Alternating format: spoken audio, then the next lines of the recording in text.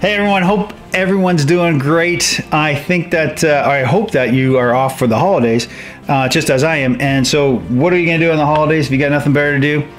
Print up a baby Yoda. He's so cute.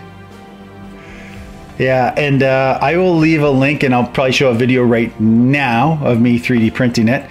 And it was a cute print, so thought I'd do it. It's quite large. I'm gonna try and paint it up with contrast paints. See how that goes. There's not a lot of colors on Yoda, so this will be a quick paint job. The base says, "What you seek is seeking you." I don't remember that from The Mandalorian, but I've watched every episode. If you don't know who Baby Yoda is, just stop watching and go watch The Mandalorian. Splurge over the holidays and get yourself Disney Plus.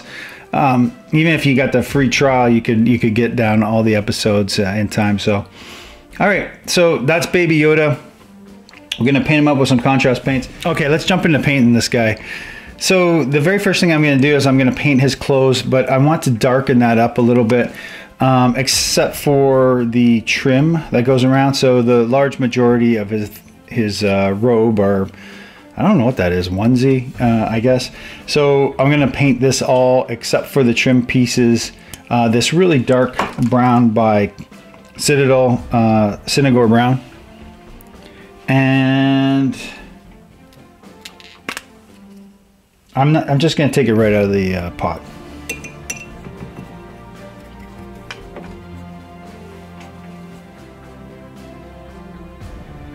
Get a nice dollop on there.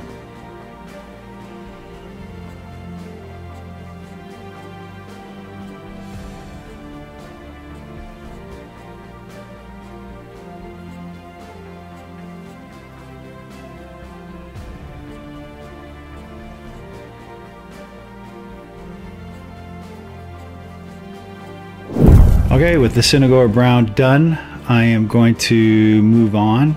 Still drying a little bit. I'm going to move on anyway to Skeleton Horde. All right, so I was going to go over the trim pieces with Skeleton Horde. I don't like it. It didn't look right over top of the gray. I didn't think it would be as bad as what it was, but it was bad. So it's just me not knowing. But I'm going to paint all the trim white and then do Skeleton Horde, and it should come out to that nice sandy color that I'm kind of going for.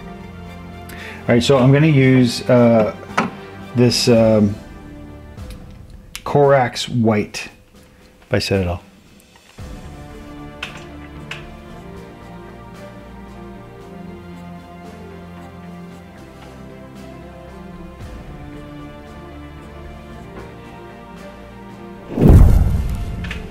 Okay, so we're going to wait for this white to dry.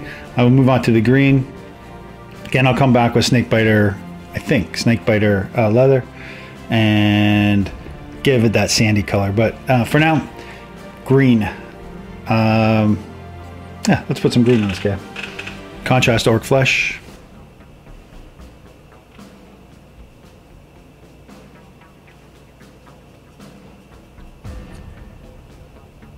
I'm gonna try and avoid the eyes. Those are gonna be black anyway, but there's no point in getting green there.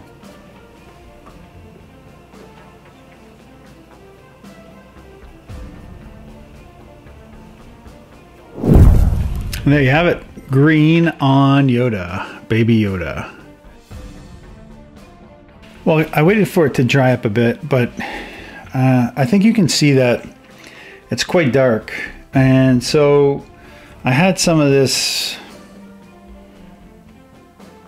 Americana paint sitting around. It's just that cheap stuff, and I use it for terrain and 3D prints and stuff like that. So I think I'm going to give it a quick dry, heavy dry brush on the brown with this to lighten up those colors. The green is starting to come down to a color that's okay. I'll have to dry brush that a little bit as well because it's quite dark and it's not as contrasty as I like. And so I'm starting to think that maybe contrast paints. I'm starting to think that I shouldn't have did this in gray. primer. I should have did it in white like I normally do. So, all right, well, we'll fix it up with some dry brushing and lighten the colors up, lighten the ears up inside, and lighten this tunic up. This tunic. Anyway, it's Mushroom by Americana. And start going across the grain here, like so. You can see I'm doing a quite heavy brush, dry brush on this guy.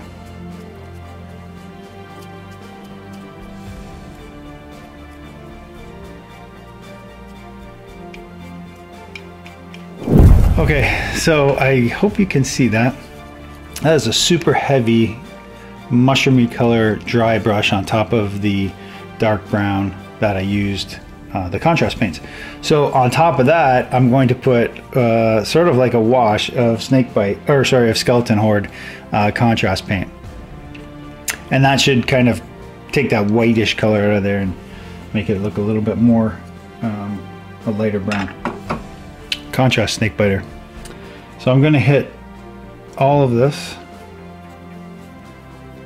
and I'm also going to go back over this color. So all of his clothing.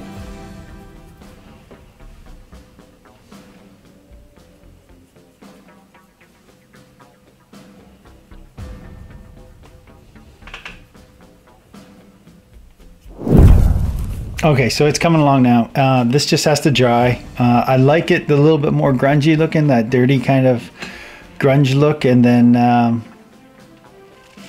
not crazy about, not sure I'm crazy about the color still of that. It looks starting to look a little bit, I don't know what. I do like the color starting to get better though, because that's more of that sort of tan color that it was supposed to be. And this color just didn't turn out that way. I have one other thing I can try, and that is contrast leather over top, which I might try next. So I'll let that dry and then we'll get back to it. Alright, so before we move on, gotta paint the eyes. Gonna use this contrast black Templar.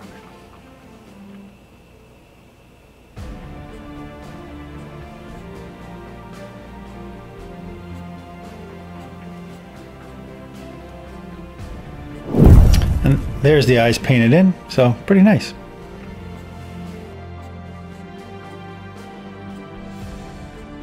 Okay, I put a little bit of white sort of all over the model and just to tone it down a bit and to brighten up the colors. They ended up being quite dark. Yeah, and so this sort of laid them out, washed them out a little bit though. But I like it a lot better, starting to get to where I wanted it to be. And I think I will darken this up a little bit more, a little browny. I'll use a brown tone on here now. So that snake bite leather probably. Anyway, let's try that and we'll see if that fixes the model.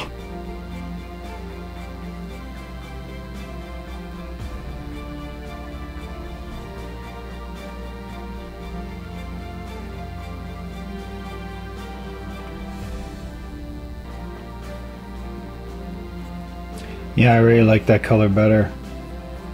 The brown that's starting to come out. So there he is with snakebite leather on. I think that actually looks a lot better. The last version looked sort of like a worn leather jacket, and now it's a nice brown with some really nice highlights underneath now, and the shadows are deeper.